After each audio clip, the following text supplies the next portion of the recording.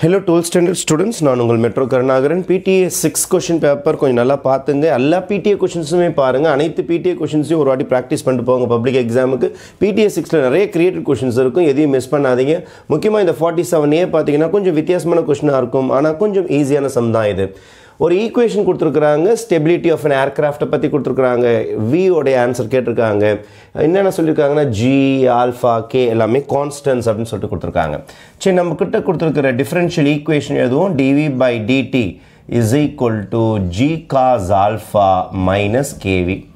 இங்கேயும் v இருக்கு, இங்கேயும் v இருக்கு, இந்த சைடு கொண்டு வந்துருங்க. அப்போ dv/dt மைனஸ் இந்த பக்கம் வந்தா plus kv. இது v தான், இது small letter v capital letter v எல்லாம் கிடையாது, just v தான். Okay, is equal to g cos alpha. நம்ம லீனியர் டிஃபரன்ஷியல் ஈக்குவேஷனோடைய மாடல் எப்படின்னா, ஒரு லெட்டர் ஒரே மாதிரி ஒரே ஒரு டைம் வந்துச்சுன்னா, இப்போ dy/dxனா ஒரே ஒரு y இருந்துச்சுன்னா அது லீனியர் டிஃபரன்ஷியல் ஈக்குவேஷன். அதே மாதிரி dv/dtல ஒரே ஒரு v இருந்துன்னா இது லீனியர் டிஃபரன்ஷியல் ஈக்குவேஷன். இது லீனியர் டிஃபரன்ஷியல் ஈக்குவேஷன் நீங்க முடிவு பண்ண பிறகு யாரு p யாரு q ன்னு எழுதிருங்க. அப்போ இந்த ஒரே ஒரு லெட்டர் கூட லாக் ஆகி பேலன்ஸ் இருக்கு பாருங்க, அதுக்கு பேர் தான் நம்ம p ன்னு சொல்லுவோம். இங்க ஈக்குவல் டுக்கு அந்தாண்ட v சம்பந்தமே இல்லாம ஒருத்தர் இருப்பான் பாருங்க, அவன் பேர் தான் q. அப்போ q வந்து இந்த சம பொறுத்த வரைக்கும் g cos alpha. அது கான்ஸ்டன்டா இருந்தாலும் எனக்கு பிரச்சனை கிடையாது. ஆனா லாக் பண்ண லெட்டரை விட்டுட்டு பேலன்ஸ் எல்லாமே p ஆயிடும். உங்களுக்கு ஈக்குவல் டுக்கு அந்தாண்ட இருக்கிறது எல்லாமே q ஆயிடும்.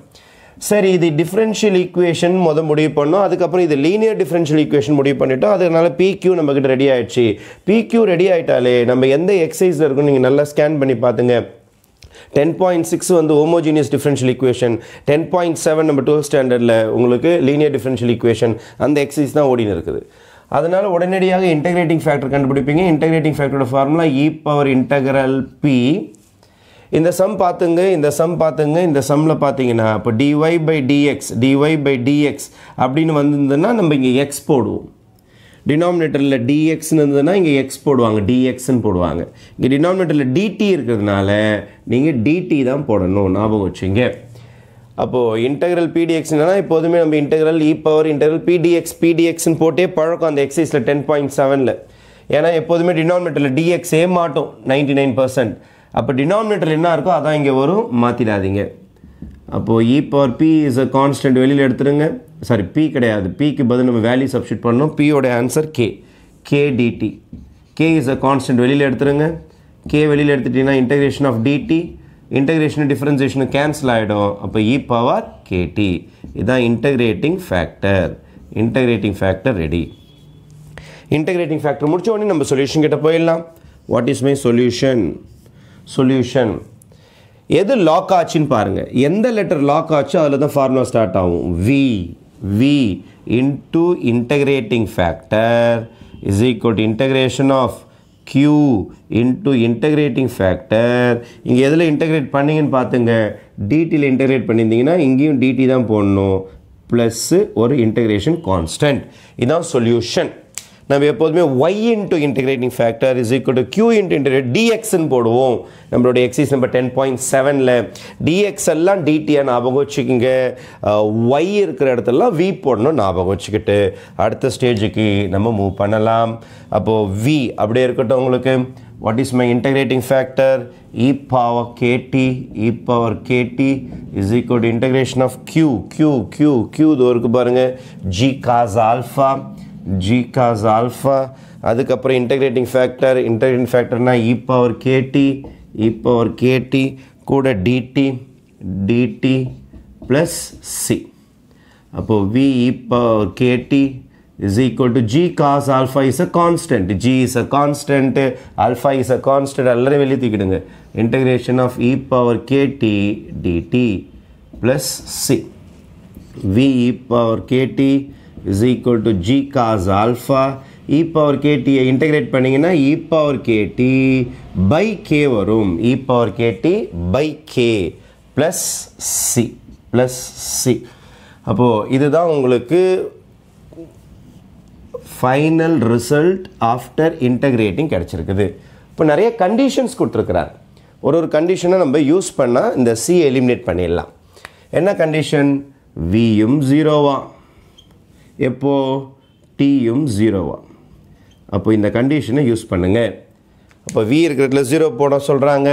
அப்போ 0 into anything என்னவாயிடும் 0 g cos alpha அப்படியே இருக்கும் e power k into t க்கு பதில் 0 by k plus c இந்த 0 விட்டுடுங்க e power 0 into k is e power 0 னா 1 மாறிடும் e power k into 0 என்னவாயிடும் e power 0 1 மாறிடும் அப்ப இந்த term ஃபுல்லா 1 மாறிடும் 1 into g cos alpha தான் வரும் g cos alpha k plus c இத தூக்கி இந்த பக்கம் அடிச்சிடுங்க therefore c is equal to minus g cos alpha by k என்னுடைய c answer ready இந்த c answer எடுத்துட்டு போயிட்டு நான் இங்க சப்ஸ்டிட்யூட் பண்ணிட்டேன்னா எனக்கு சம் முடிஞ்சிரும் இந்த c answer எடுத்து போய் நீங்க சப்ஸ்டிட்யூட் பண்ணிடணும் ஏனா அவங்க answer எதல கேட்டிருக்காங்கன்னா obtain an expression in terms of v ல கேட்டிருக்காங்க அப்ப நம்ம ஃபைனல் ஸ்டேஜ்ல இருக்கிறோம் நம்ம அந்த பக்கம் கொஞ்சம் கிளியர் பண்ணிக்கிறோம் போட நீங்க கண்டுபிடிச்ச c எடுத்துட்டு வந்து இங்க சப்ஸ்டிட்யூட் பண்ணீங்கனா நம்ம v ஓட ஆன்சர் கண்டுபிடிச்சிடலாம் அப்போ v e power kt is equal to g cos alpha e power kt by k plus c के बदल minus g cos alpha by k அவங்க என்ன கேட்டிருக்காங்கன்னா expression in terms of v தான் கேட்டிருக்காங்க e power kt வேணாமா ஆனா divide all the terms by e power kt அப்ப e power kt ஆல டிவைட் பண்ணீங்கனா e power kt கேன்சல் ஆயிடும் இந்த இடத்துல e power kt cancels you have to divide all the terms by e power kt divide பண்ணும்போது இது